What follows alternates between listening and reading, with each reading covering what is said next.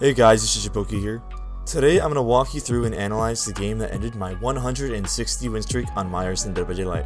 Now I will say this game was a mixture of mistakes, bad RNG, and just good survivor gameplay. All three of those factors plus some mid-witchery really set us up for a loss. Anyways guys, let's get straight into it. Okay. They sent us here, didn't they? Why would you send me here? Why?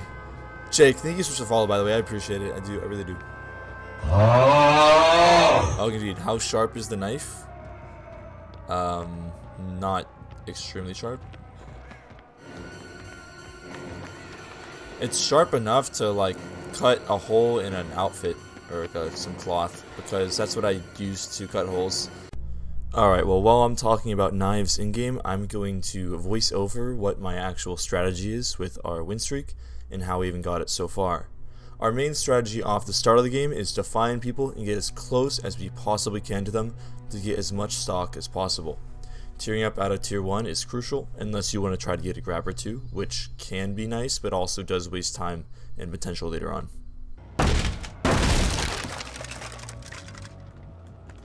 What gen are they on, dude? Surely there's like one or two of them on gen right now, right? And as you can see here, I didn't pursue the Rebecca or the Dwight because I needed to go check on the gen that was likely to be completed soon or have a lot of progress. In doing so, we create pressure throughout the entire map and not just on one or two people at a time. The significance of this is that we can attack someone, catch them off guard while we're 99 with tier 2, so we can get a much quicker down instead of going through a full chase. It'll save us a lot of time and also give us our first Scourge Hook to pair with Pain Residence and Dead Man's Switch to lock up that first gen before it even pops.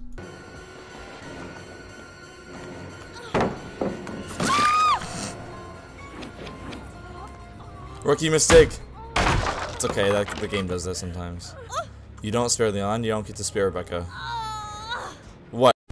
Now this is a classic mid-witch moment. These survivors brought this map, though they could not decide the RNG. There was only 2 hooks on the first floor, and lucky for us, they were far enough away where this Rebecca wasn't going to get hooked, and even worse, we don't get our first Scourge Hook Dead Man's Switch value. Therefore, the survivors get their first gen or even 2 off the start. At this point, I will also make my first major mistake of the game. At this point, I should have hooked Rebecca basement. However, I didn't notice it since it was practically right below us, and my eyes were set on a Scourge Hook since that is what we need to stop this first gen from being completed. You're gatekeeping who I kill? Why is there no hooks? Ah! What is this? There's 3 hooks!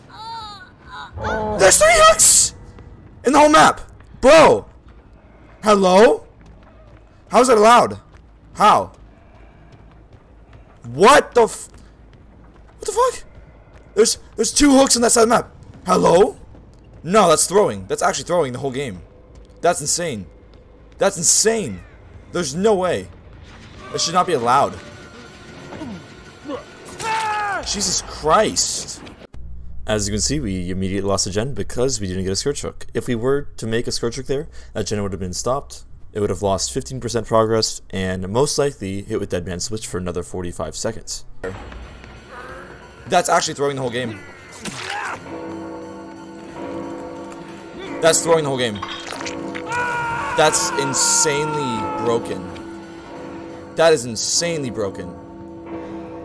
Map RNG is gonna actually kill us, dude.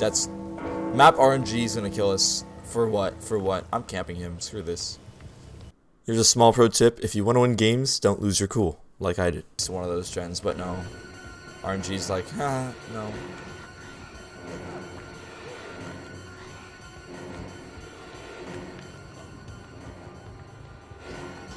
That's insane. Someone fell down.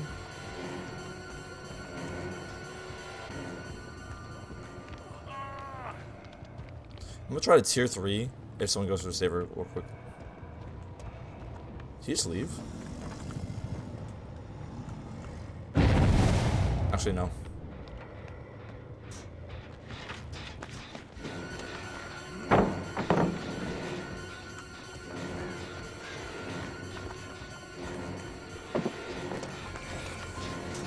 You would have life. Piss off, dude.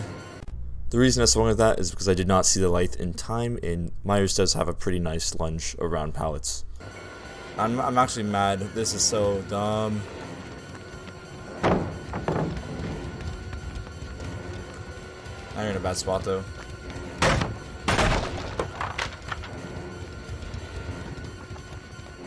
Oh, buddy.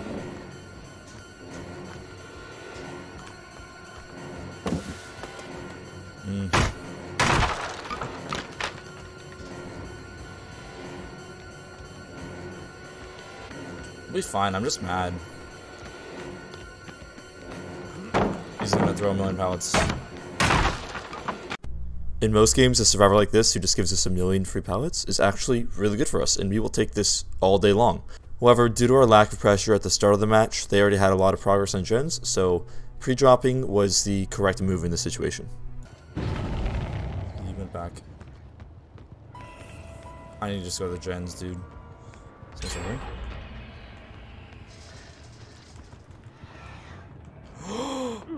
Dwight! Buddy! You're the one on death hook. Actually, no, you're on second hook. And you're the one on stock faster. Okay. This is Jolene's fault. Yes. Look at this, though. There's 0 hooks on the entire freaking map. Oh my god, dude. At least we get this one, but Jesus Christ, dude. Where are the scourge hooks even at? Are they upstairs? All of them? There's a whole hallway on this side of the map that has 0 hooks total. 0. There's nothing. That whole hallway, 0. How am I supposed to play around that? What am I supposed to do? What am I supposed to do about that? You know? Nothing. There's literally nothing I can do about that.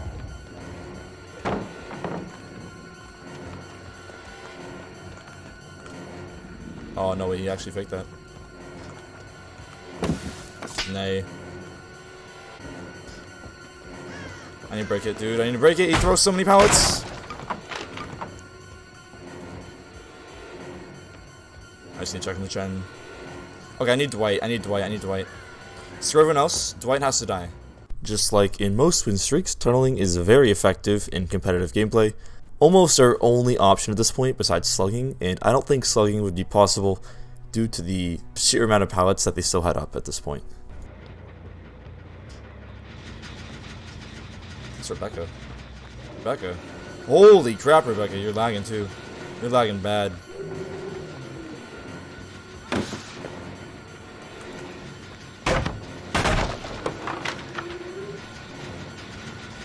I will kick this. I have to kick this.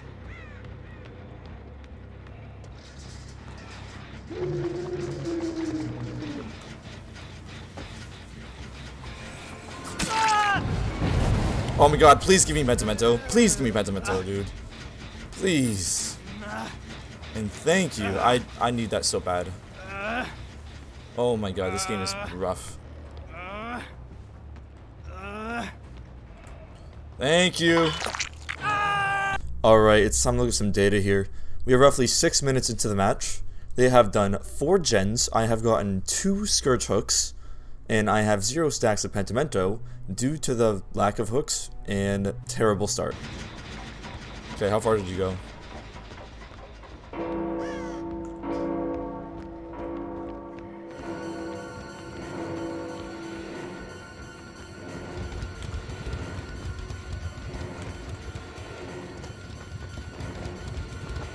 You should have dropped that, I'm pretty sure. Ah, that's my bad.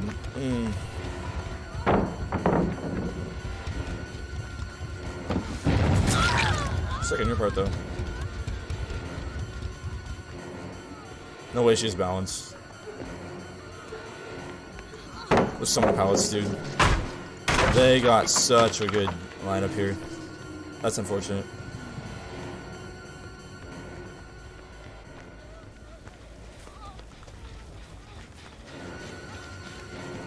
All the pallets over here should be thrown.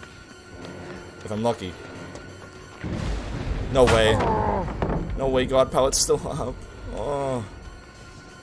Piss off, dude. This is a rough game, dude.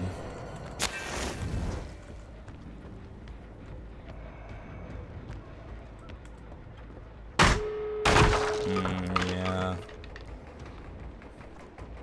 Only be a better start here. You healed!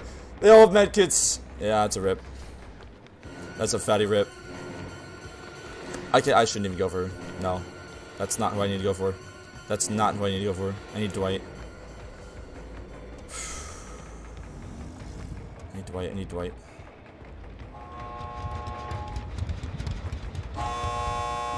Yes! Piss off! Give me that. There's no hooks, but still, I don't care. Jesus Christ. Ugh.